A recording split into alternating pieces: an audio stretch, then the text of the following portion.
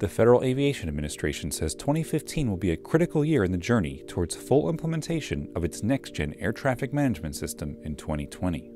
To help business aircraft operators better understand how the ambitious program will impact them, AIN and Embry-Riddle Aeronautical University hosted a workshop. According to industry representatives, it's time to step up efforts to ensure that key technologies such as automatic dependent surveillance broadcast are implemented.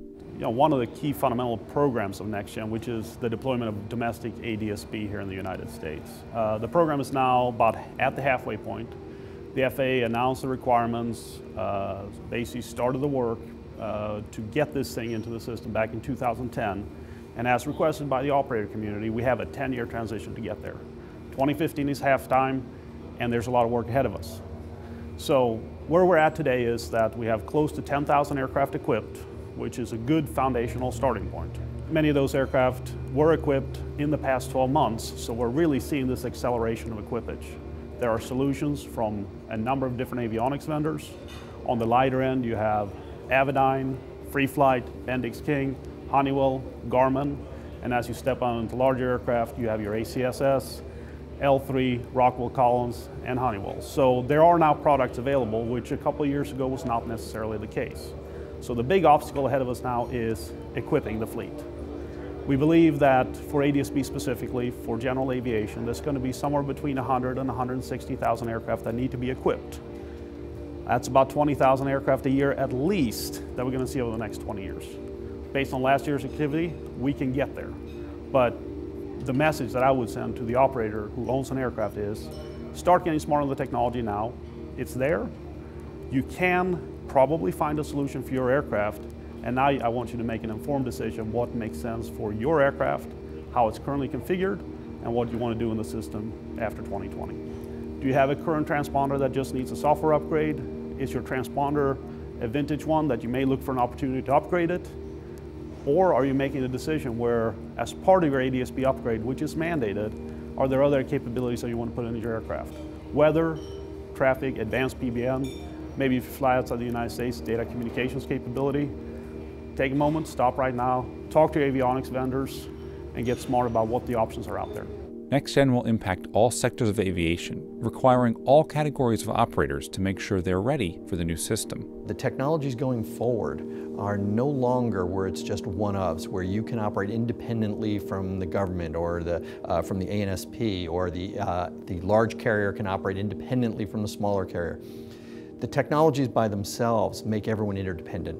So it is going to put greater requirements and responsibilities on the stakeholders and community to come together in order to realize NextGen. Business aircraft operators can clearly see the benefits NextGen will bring in terms of a more efficient use of the available airspace. I think it's going to be a better place to fly. Given our current situational awareness with our traffic data that we have right now, and where ADS-B and the NextGen solutions with SWIM and some of the other things that are coming are going to put us, there's no doubt our airspace is going to need it. We're going to need to be able to pack more in. There's a lot of more demands coming.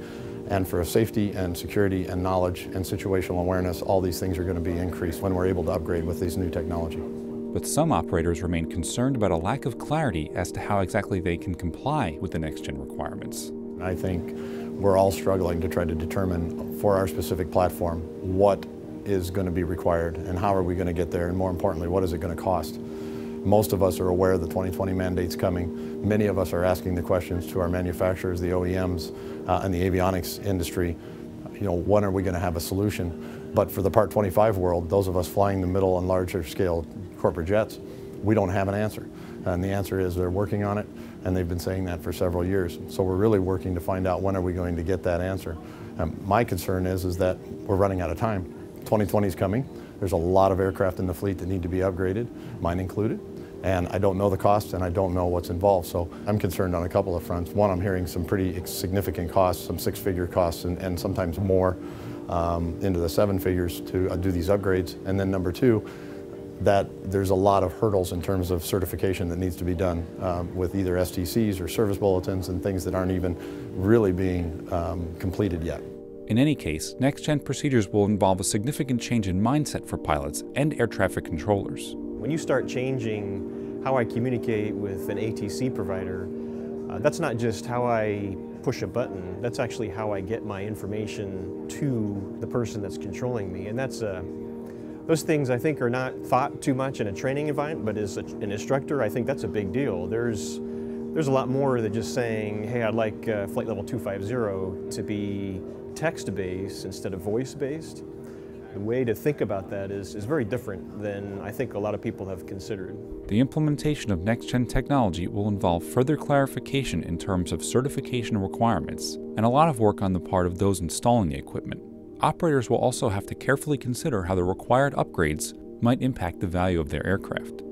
The issue for operators, especially for some older, but not even that old aircraft, is that the equipment is actually now available, but the certifications to install the equipment are still lagging. Now, once those certifications are in place, these operators will be lined up at the doors of the maintenance shops to get the equipment installed. The capacity issue at the maintenance shops could be a problem for a lot of the smaller aircraft, but in the business jet market, I believe there's enough capacity to handle the majority of the customers in a fairly timely fashion to meet the 2020 mandate. The problem for older aircraft is that the operators are going to have to decide, is it worth upgrading my airplane for ADS-B, or should I just sell it and buy a newer airplane that's already equipped, or that has a lower cost way of meeting the mandate? What I think we'll see is that operators are going to face that decision, and some of them will decide to equip in order to preserve the value of the aircraft, because if they don't, they aren't going to sell it for very much money. There will be other aircraft that simply will probably be considered too old to continue flying, and they'll end up getting scrapped, but that's part of the normal ebb and flow of the business aircraft marketplace.